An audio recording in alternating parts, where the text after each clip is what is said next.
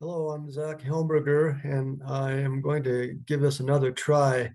Um, I was reading 1 John 4:7, and I wanted to dig in a little deeper to find out what is, this, because it says something about born from God. So here's here's the screen here. I'm going to do a screen share, and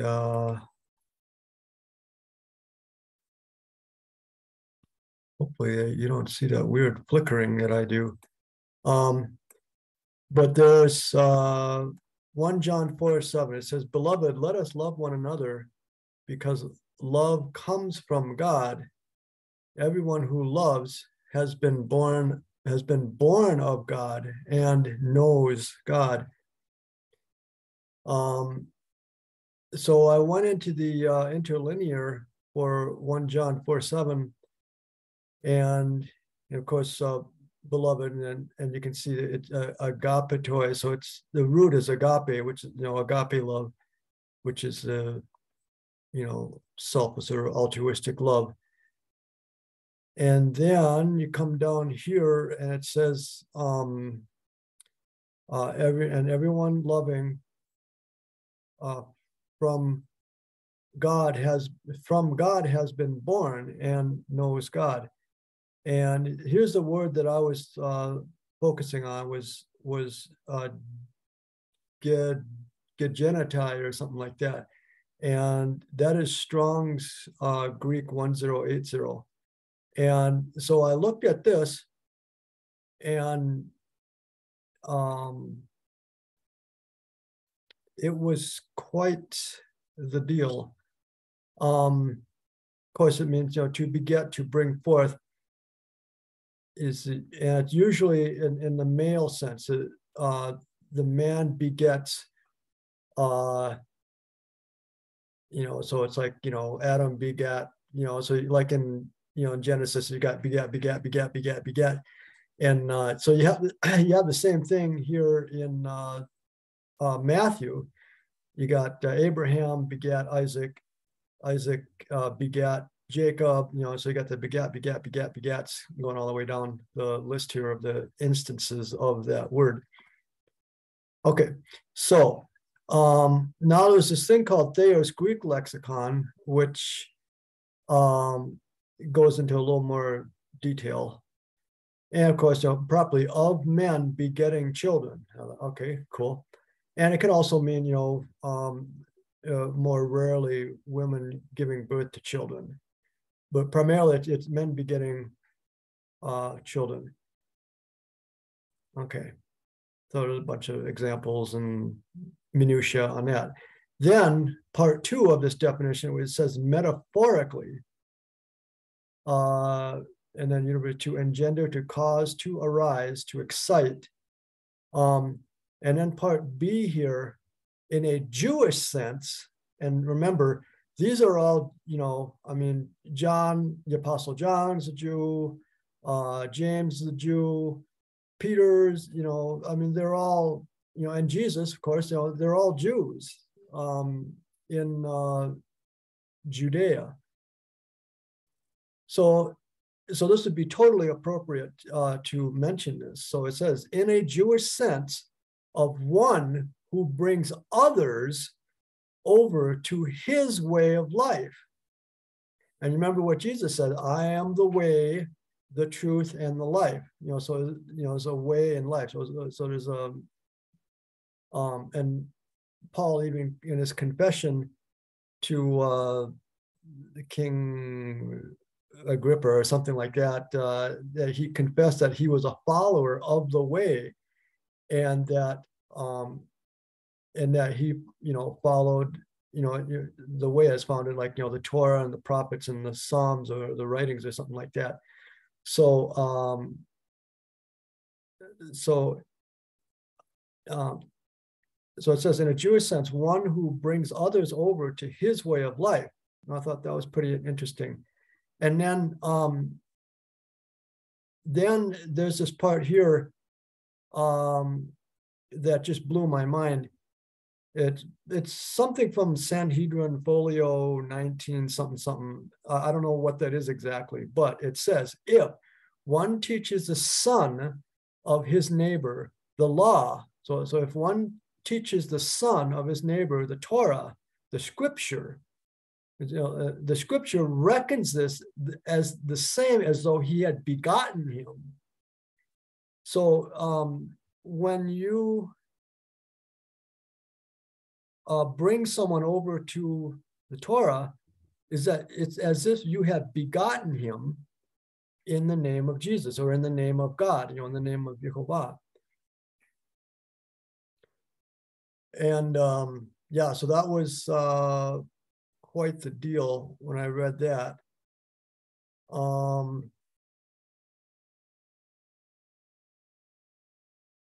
I think that was pretty much everything.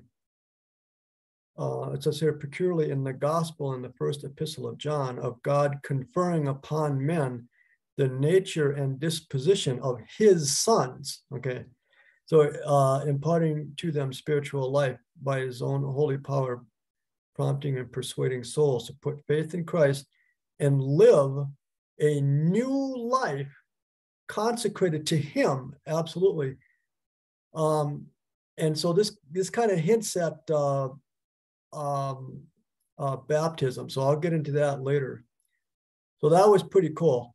Then I looked at all the instances of Greek word 1080, which is gennao, which is that beget business. And so I was looking through all the ones that were talking about that metaphorical sense of begetting, and not the literal sense of begetting physical children in the physical realm. So the first one that I come across is John 1:13. It says, who were born not of blood. Okay, so we go and look at that one, and so here it is. This is John 1, chapter 1. I'll start with verse 12. But to all who did receive him, to those who believed in his name, he gave the right to become children of God, children born not of blood, nor of the desire or will of man, but born of God. And then the word became flesh, and it's talking about Jesus, and could also say it's like the Torah became flesh, another possible way to look at that, and made his dwelling among us. We have seen his glory, the glory of the one and only Son from the Father, full of grace and truth. So there's some interesting tidbits there. So the next instance was in John chapter 3, the famous passage where Nicodemus comes to Jesus at night, under the cover of dark, to inquire of him. So it says, he came to Jesus at night and said, Rabbi, we know that you are a teacher who has come from God, for no one could perform the signs you are doing if God were not with him. And then Jesus replied, truly, truly, I tell you, no one can see the kingdom of God unless he is born again.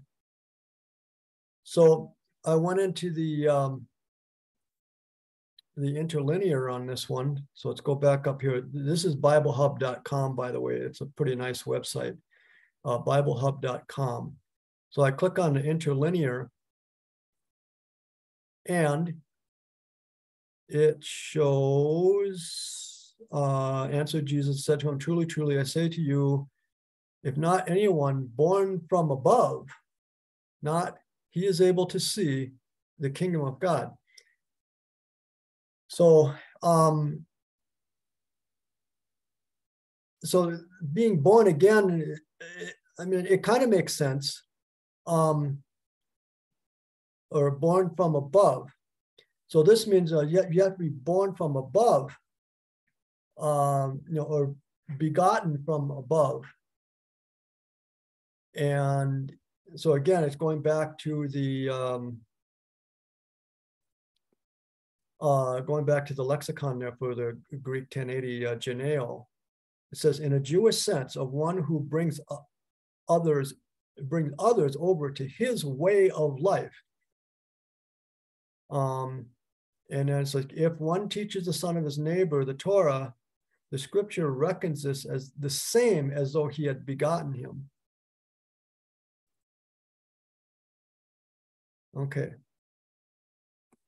And then, so the word here, so you have genethe and then anothen. So again, this is the Greek 1080, and then there's Greek 509, anothen, which can sometimes mean again or born anew, okay, which is what most translations say. Like, KJV, King James, they'll say again, you must be born again, or you must be born anew. But there's also from above, or as it says, from heaven, which is more so. And John 3:31 uses this word 509 anothen in verse 31 of that same chapter, and it says the one who comes from above is above all. And then and that says the one who comes from heaven is above all.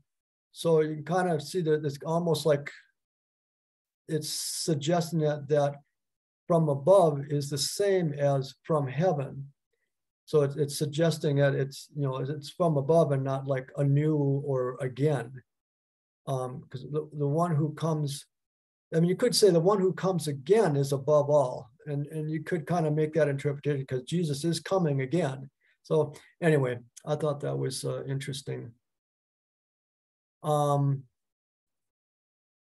then there were some examples, some more examples and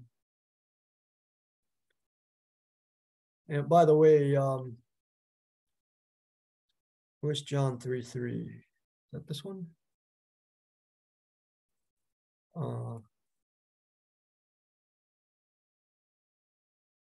Let's see here. I'm going to go back. Okay, John 3:3. Truly, no one can see the kingdom of God unless they are born again. Interestingly, it had a cross-reference to Ezekiel 36. So I thought I'd read that. It was kind of an interesting passage. I'm going to start with verse 24. Ezekiel 36, starting with verse 24. For I will take you from among the nations and gather you out of all the countries, and I will bring you back into your own land. I will also sprinkle clean water on you, and you will be clean. I will cleanse you from all your impurities and all your idols. I will give you a new heart and put a new spirit within you. I will remove your heart of stone and give you a heart of flesh. And I'll put my spirit within you and cause you to walk in my statutes and to carefully observe my ordinances. Then you will live in the land that I gave your forefathers. You will be my people, and I will be your God. And so I thought that was pretty cool. So there seems to be, something, circling around, ordinances, the law, my statutes, and things like this. Okay, and then another example is, so now we're going to jump into 1 John, because there's another example of that gennao. 1 John 2:29. Okay. And now, little children, remain in Christ so that when he appears, we may be confident and unashamed before him at his coming. If you know that he is righteous, you also know that everyone who practices righteousness, so it's an intentional, you're practicing righteousness. You have to learn what righteousness is and then actually practice it. So it says, you also know that everyone who practices righteousness has been born of him. And again, that's gennao, G1080.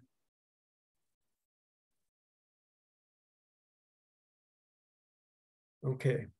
Another example is 1 John 3:9. 1 John 3:9. And let's see. Okay, so starting with verse 8. The one who practices sin is of the devil, because the devil has been sinning from the very start.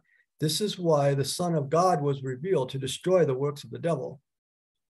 So there's people who practice sin. So practicing sin it's an intentional practice. You're working at it. You're it's like your way of life is to sin. Now, verse 9 says, anyone born of God refuses to practice sin because God's seed abides in him. He cannot go on sinning because he has been born of God.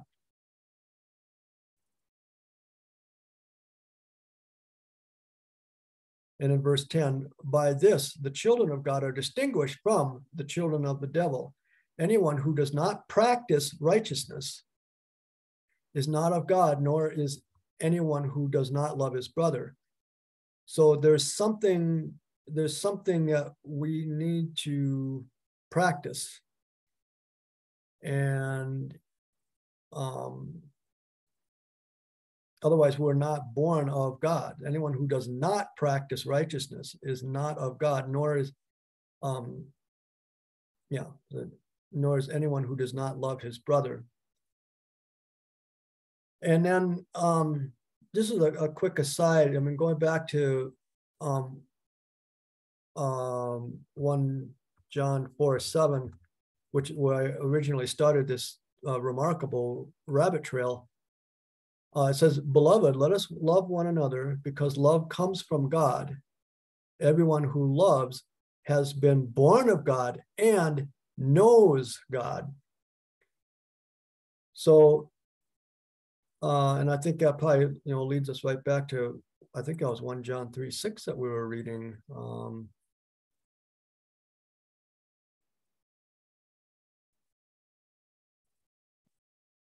1 John 3:6. I'll start with verse 5. But you know that Christ appeared to take away sins, and in him there is no sin. No one who remains in him keeps on sinning. No one who continues to sin has seen him or has known him. So I thought that was an interesting connection. Then also there's 1 John 2:3.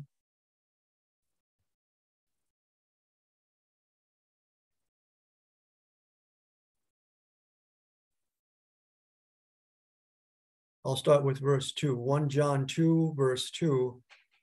He himself is the atoning sacrifice for our sins, and not only for ours, but also for the sins of the whole world. By this, we can be sure that we have come to know him if we keep his commandments. If anyone's, verse 4, if anyone says, I know him, but does not keep his commandments, he is a liar, and the truth is not in him. Okay. And so again, so we're getting this connections. We've got truth, commandments, knowing him. So there's a lot of this. It's fascinating stuff, and when you really start to get into this, it's making some interesting connections. Then there's another word that's kind of a compound word. It's kind of like two words together. And that one is ana gennao, which is to literally be born again. So ana, I guess, means again. So again born, or again beget. And that is, the first instance of that word is 1 Peter 1. Okay, and verse 3. 1 Peter 1, verse 3 says, "Blessed be the God and Father of our Lord Jesus Christ.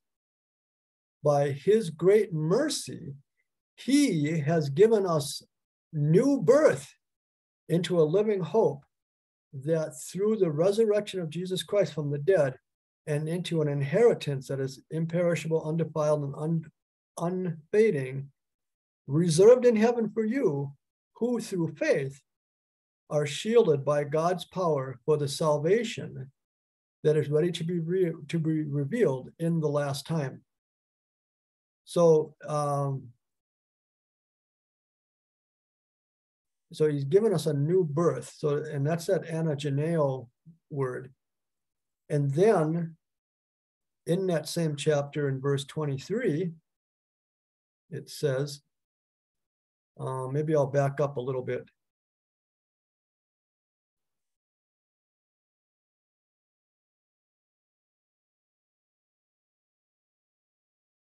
Okay, I'll start with 22, verse 22, 1 Peter 1, verse 22. "Since you have purified your souls by obedience to the truth." What could that be? What could obedience to the truth mean? "So that you have a genuine love for your brothers, love one another deeply from a pure heart, for you have been born again, not of perishable seed, but of imperishable, through the living and enduring word of God."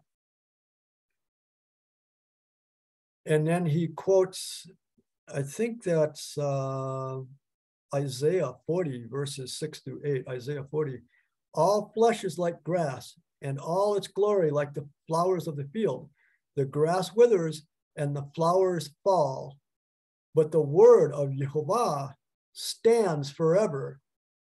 And this is the word that was proclaimed to you." And this is the word that was euangelion, or whatever, the gospel. That's the word that they use for the gospel. And this word, and this is the word that was gospeled to you, is another way to put it. We'll just look at that real quick. Interlinear, 1 Peter 1:25, euangelis then. So that's haven't been proclaimed to you. So the word euangelis then to you, and to announce good news. That, bring good news, preach good tidings with good news. And so the full gospel of Christ refers to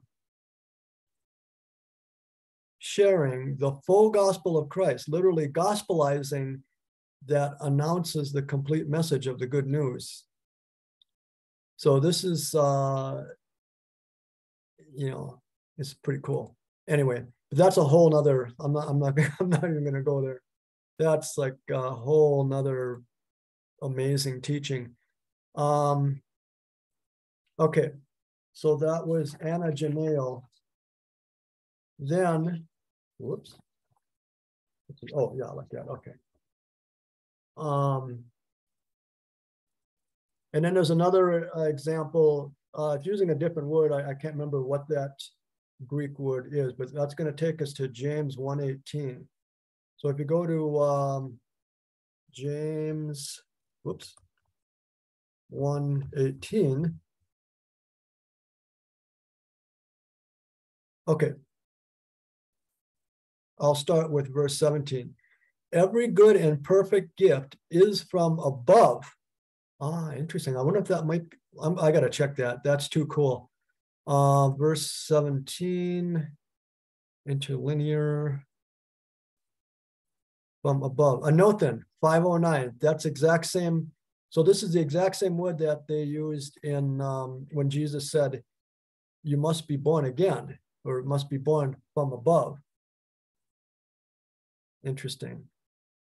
Okay, so anyway, let's get back to the what we were originally focusing on. Verse 17, James chapter 1, verse 17. Every good and perfect gift is from above, coming down from the Father of the heavenly lights, with whom there is no change or shifting shadow. Now, verse 18. He chose to give us birth through the word of truth, that we would be a kind of first fruits of his creation.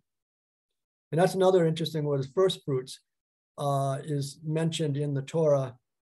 It's a very important day. Actually, there's two times where first fruits is used. So anyway, he chose to give us birth through the word of truth, so that we would be a kind of first fruits of his creation. And then verse 19, my beloved brothers, understand this. Everyone should be quick to listen, slow to speak, and slow to anger.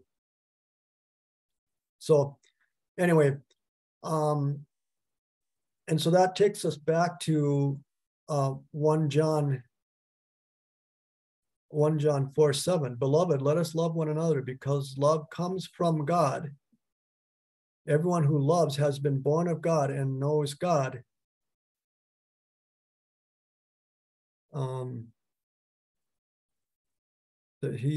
So going back to James 1:18, said he chose to give us birth through the word of truth. There would be kind of a first fruits. And there's a whole bunch of verses in, especially like Psalm 119. If you ever read Psalm 119 and look up and then search, do a text search in Psalm 119 for the word truth or the word true. And I think you'd be quite surprised by what you find there. Okay, then we're going to go to 1 Corinthians chapter 4. There's a passage there.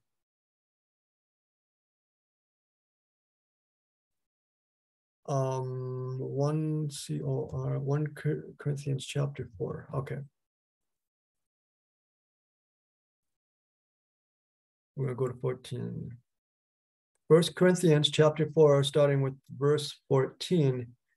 I am not writing this to shame you, but to warn you as my beloved children. So there it is, my beloved children. That's interesting.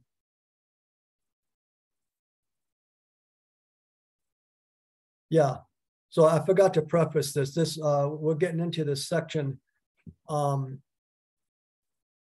We're getting into this section with examples of how the apostles are actually doing, because what is said in the definition of gennao in a Jewish sense is, if you bring someone over to your way of life, it's as if you had begotten them. So if you become their father. And that's what, so there's 1 John 3:7. I'm going to go back to 1 John 3:7. So I skipped over that one.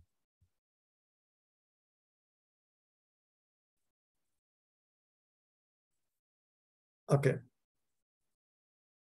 I'll start with verse 6. No one who remains in him keeps on sinning. No one who continues to sin has seen him or known him. Again, there's that word know. Verse 7. Little children, let no one deceive you. The one who practices righteousness is righteous, just as Messiah, Christ, is righteous. So that the little part here about little children. So it's addressing it. So it's almost like he's a father addressing his little children.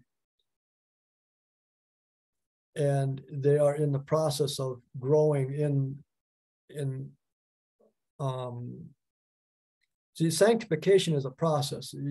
It's not like, oh, I'm born again. It's like, well, no, it's a process.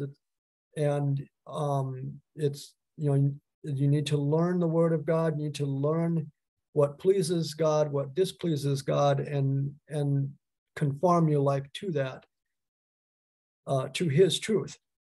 And so that's sanctification. You're sanctifying yourself to walk even as Jesus walked, to be imitators of Christ. And you'll see that sometimes, I think it was Paul that says, imitate me as I imitate Christ. So that's kind of what this whole process is about. So it's like, being born again is not some feeling or, like an emotion or something. I'm born again. It's a bit more involved than just that. Okay.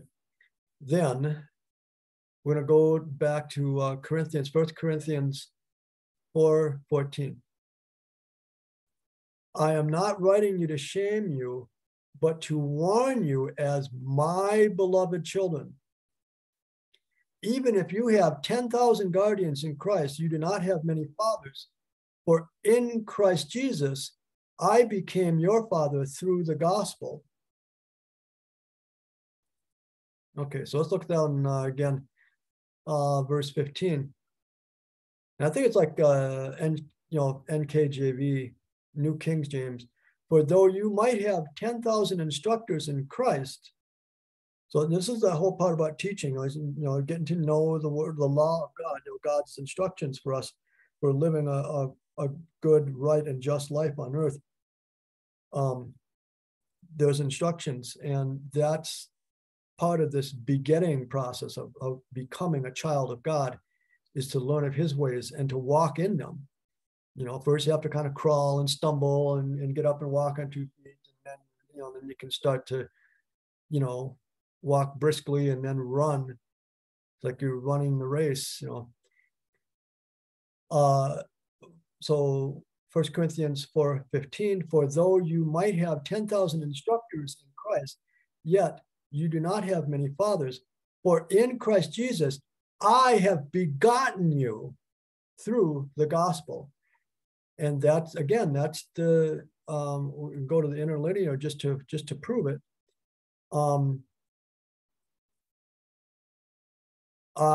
You have begotten. Again, Greek Strong's 1080, and that's a variation of gennao.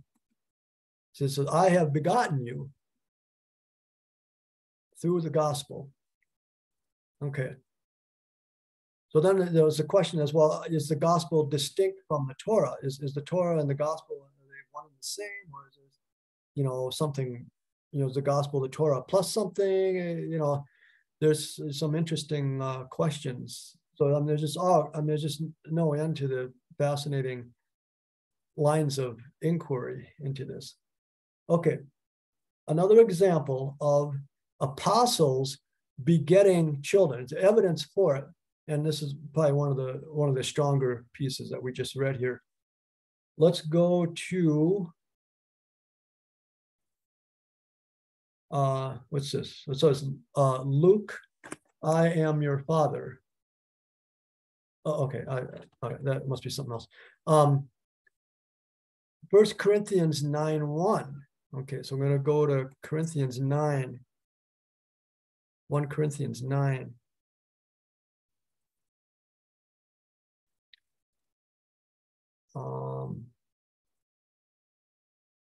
Okay, let's go to parallel. All right. This is the Apostle Paul talking to the Corinthians. And in chapter 9, verse 1, it says, am I not free? Am I not an apostle? Have I not seen Jesus our Lord? Are you yourselves not my workmanship in the Lord?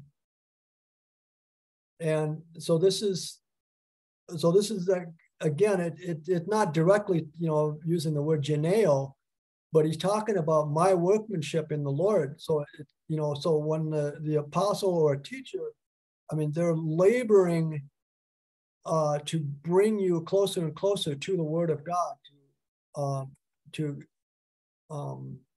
you know, in this process of sanctification. So, okay, so the next one is Galatians 4:19. Let's see if I can pull that one up. Galatians, whoops.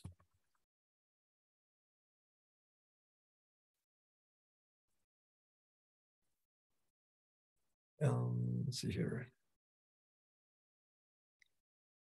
My children, for whom I am again in the pains of childbirth until Christ is fully formed in you. So there's, you can see there's this process. There's a, you know, and it's a learning process. You're learning God's word. You're learning what His instructions are to live a, you know, a good, right, and just life that honors Him, that shows your love for Him, that shows your gratitude for Him, and that, because it says in 1 John, this is love, not that we loved God, but that God loved us and sent His Son to be the propitiation for our sins. And so again, you know, so my children, for whom I am again in the pains of childbirth until Christ is fully formed in you. And this is the, you know, the path, this is the way, the walk, you know, it's a journey. So born again is not some sudden thing that just happens. Oh, I'm born again. It's a process, it's a journey. Okay. 3 John 1.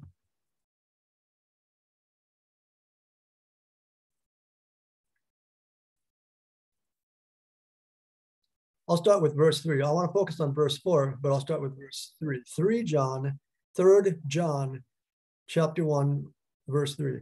For I was overjoyed when the brothers came and testified about your devotion to the truth, in which you continue to walk. I have no greater joy than to hear that my children are walking in the truth.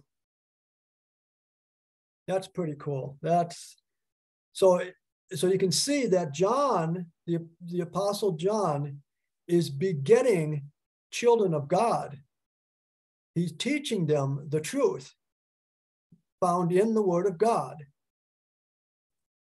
And they are walking in it. And that fills him with joy, just like any father would be filled with joy at his children learning from him and walking in his ways.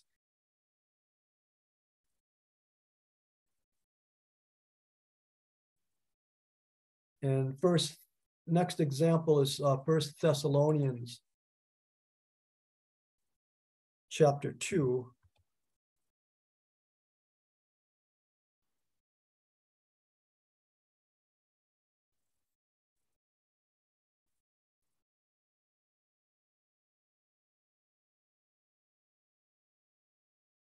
You are witnesses, and so is God, of how holy, righteous, and blameless our conduct was among you. And I believe this is Paul speaking to people at Thessalonica, Greece.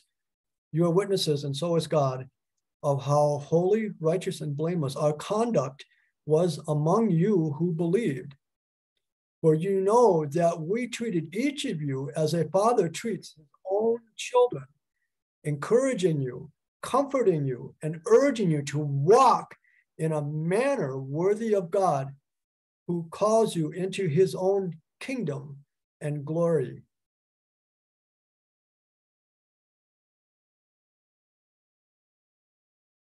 Then 1 Timothy chapter 1, verse 2. 1 Timothy chapter 1, verse 2. I'm just going to read these because I have it printed out here. It says, to Timothy, my true child in the faith, grace, mercy, and peace to you from God the Father and Messiah Jesus our Lord. 2 Timothy chapter 1, verse 2. So he's addressing Timothy. And to Timothy, my true child in the faith, grace, mercy, and peace from God the Father and Messiah Jesus our Lord.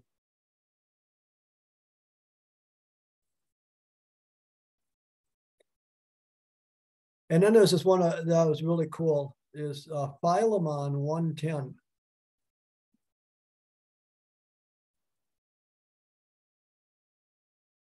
Whoops. Okay, I guess I'm Philemon 1. No? Okay.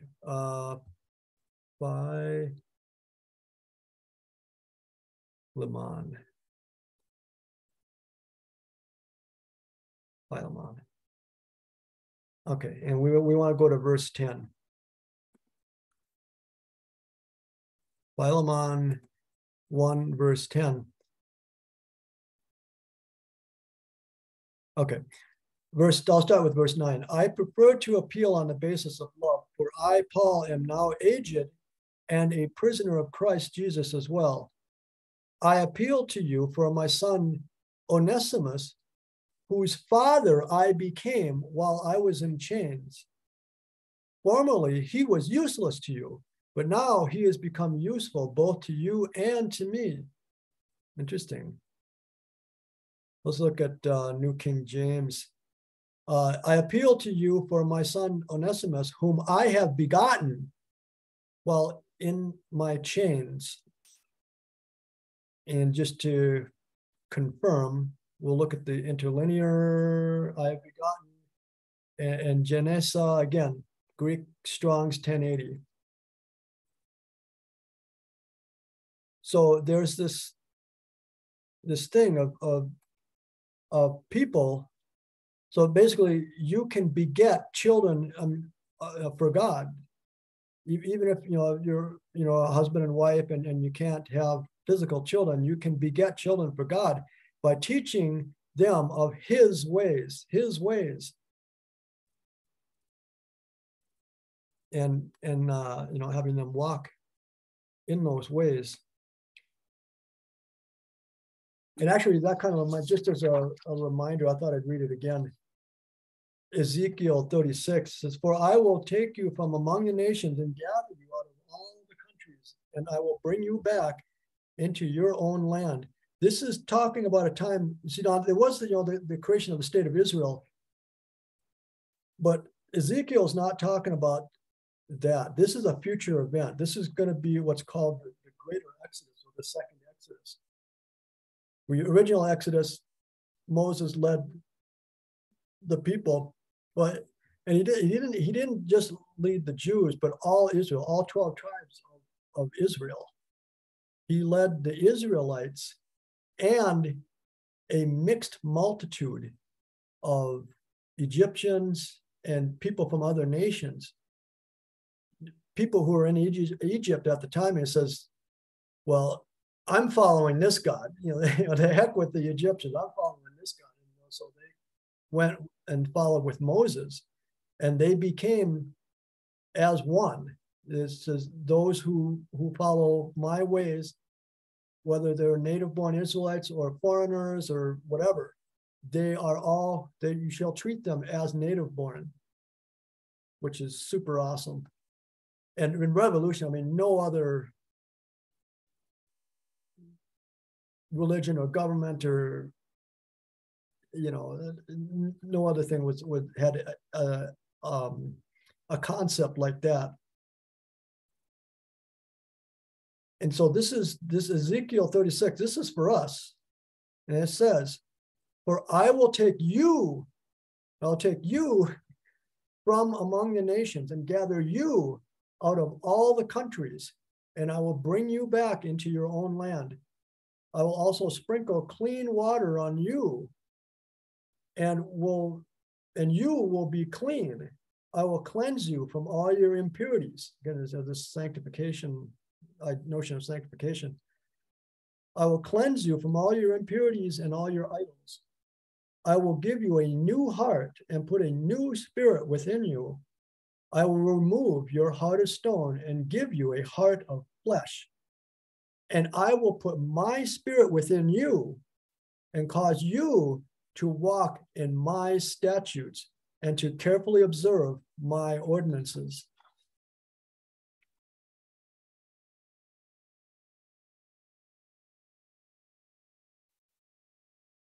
Okay. So then there's the, getting back to way back at the beginning of this, I was talking about baptism. There's some hints. There was some things that were hinting at baptism that I mentioned earlier. I would go to 1 Corinthians chapter 1. 1 Corinthians chapter 1.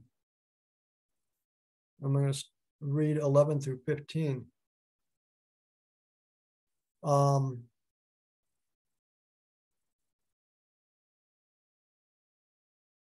My brothers, some of you from Chilo's household have informed me that there are quarrels among you. What I mean is this: individuals among you are saying, I follow Paul, or I follow Apollos, I follow Cephas, or I follow Christ. Is Christ divided? Was Paul crucified for you? Were you baptized into the name of Paul? I thank God that I did not baptize any of you except Crispus and Gaius, so that no one can say you were baptized into my name. And this is Paul talking. So he's saying, I did not baptize anybody in my name. So it would imply that there are instances where people are being baptized into the name of, such and such.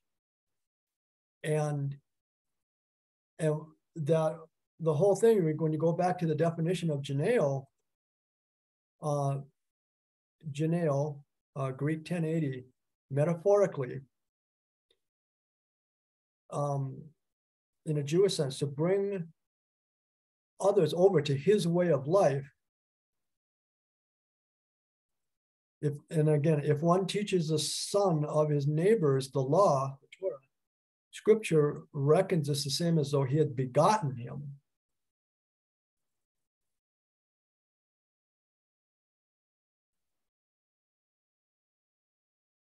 And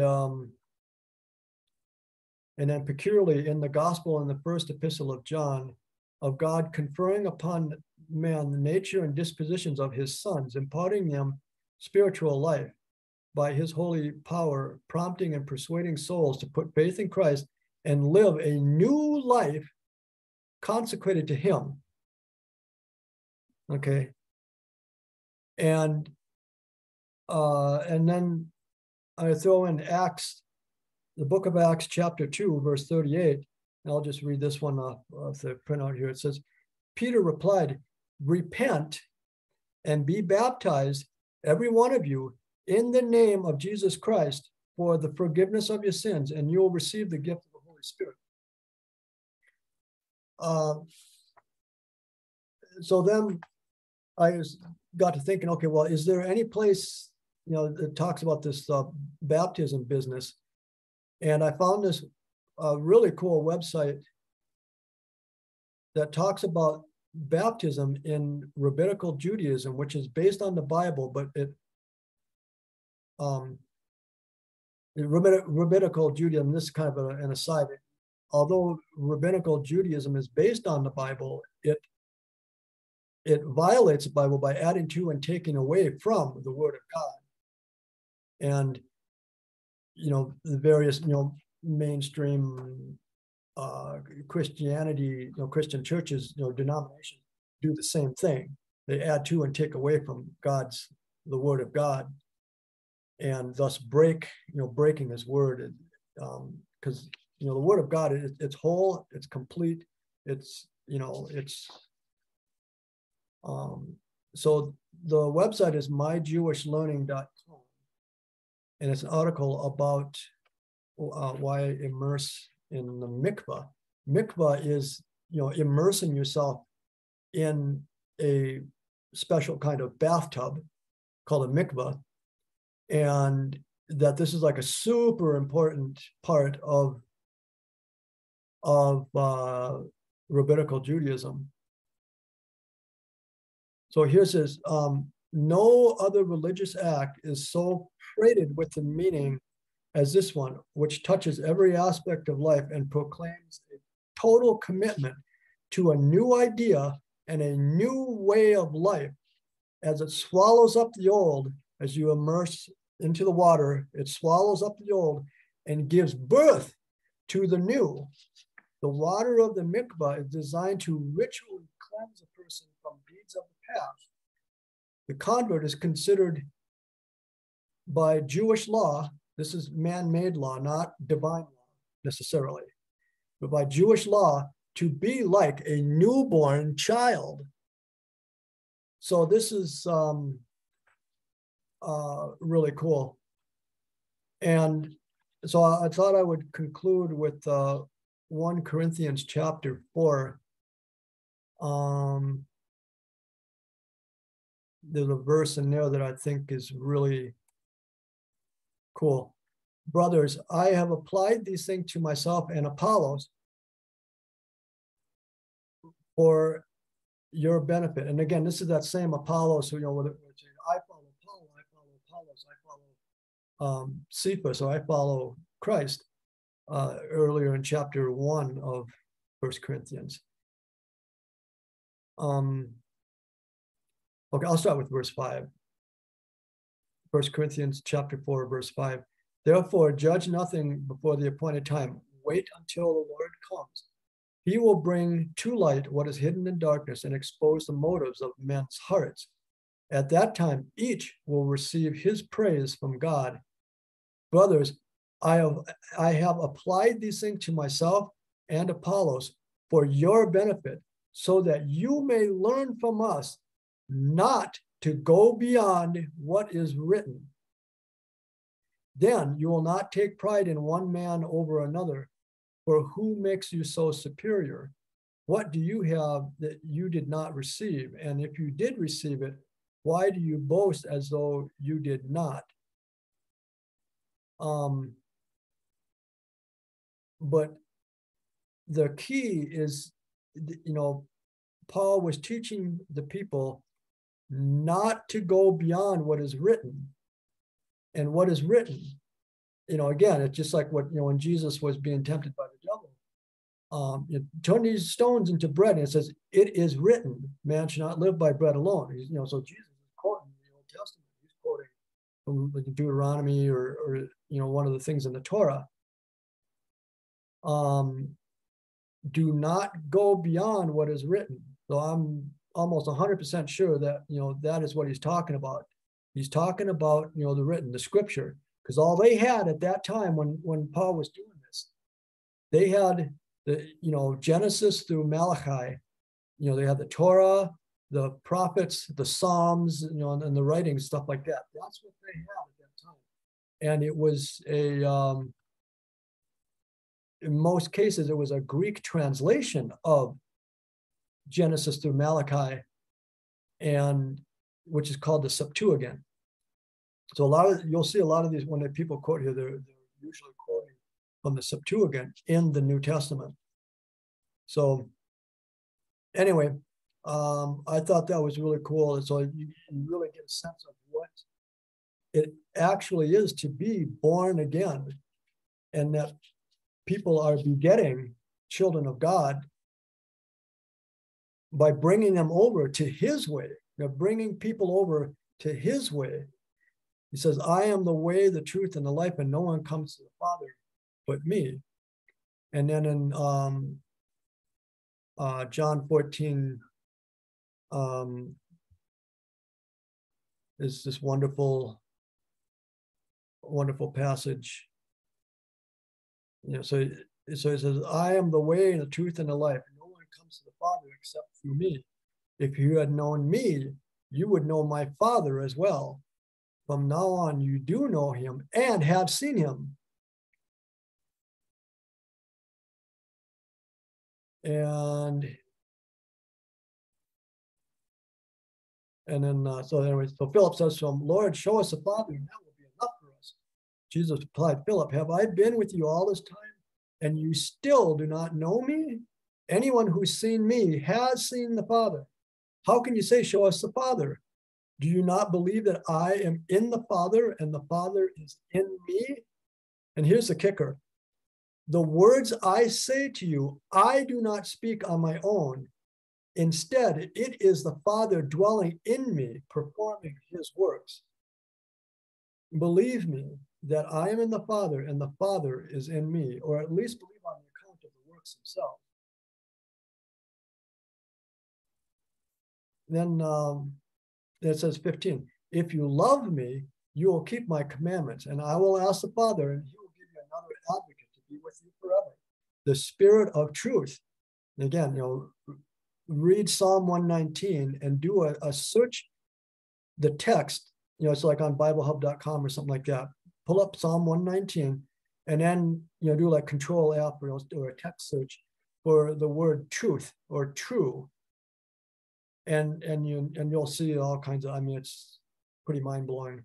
So the Father, he will, let's see, if you love me, you'll keep my commandments, and I will ask the Father, and he will give you another advocate to be with you forever, the Spirit of truth. The world cannot receive him because it neither sees him or knows him. But you do know him, for he abides with you and will be in you. That's a really, that one little word, in. It's really important. Okay. I'm going to skip ahead to verse 21 here. Whoever has my commandments and keeps them. So this is that walk. You walk in his ways. You keep his commandments and his instructions. It says, whoever has my commandments and keeps them is the one who loves me. Notice that does not say, whoever has my commandments and keep them is the one who is saved. That's not what it's saying. There's this whole weird thing going around it. People who, say, hey, I think I should be obeying the Torah. Oh, you're trying to do the works of the law in order to be saved. It's like, no. It says right here, crystal clear, the Lord Jesus himself is saying, whoever has my commandments and keeps them is the one who loves me. This is about love. This is not about trying to, be high and mighty or, saving yourself by keeping the Torah perfectly, which of course nobody can do perfectly except him. Then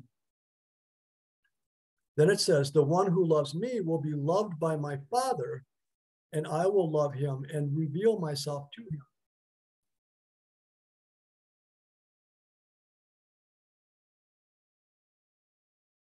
And then verse 23, if anyone loves me, he will keep my word. Again, it's the same. My Father will love him, and he will come to him and we will come to him and make our home with him. Whoever does not love me does not keep my words. The word that you hear is not my own, but it is from the Father who sent me. So this is, so you see that there's this, I and the Father are one. They're one and the same. Whatever the Father says is what Jesus says, and whatever Jesus says is what the Father says. And so, if anyone loves me, he will keep my word. This is what Jesus said. So, my word. What word is this? Does Jesus have a set of instructions that's somehow distinct from the Father?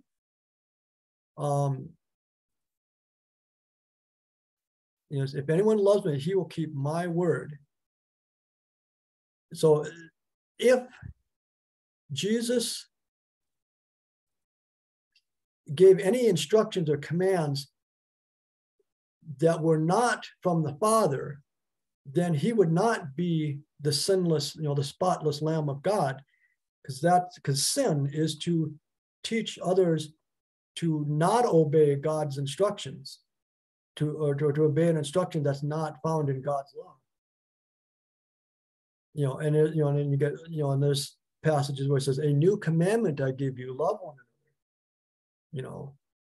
Well, if you look at, Leviticus 19, it says, do not,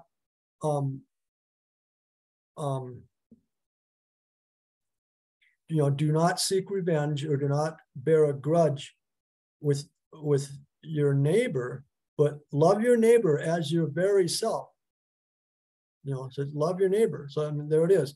So Jesus is expanding upon and teaching and exemplifying that instruction, right? You know, when he says, you know, and I think he was kind of being tongue in cheek when he says a new commandment I give you. But I think he was, you know, he was adding an extra, I mean, you know, raising the bar on it. He's saying, I can't remember exactly how it went, but it says a new commandment I give you, love one another. As I have loved you, so you must love one another. So he's raising the bar. I mean, you know, Jesus's love for us is just, you know, it just makes your head explode. I mean, it's just so you just can't take it in. It's like, how could Jesus love me this much?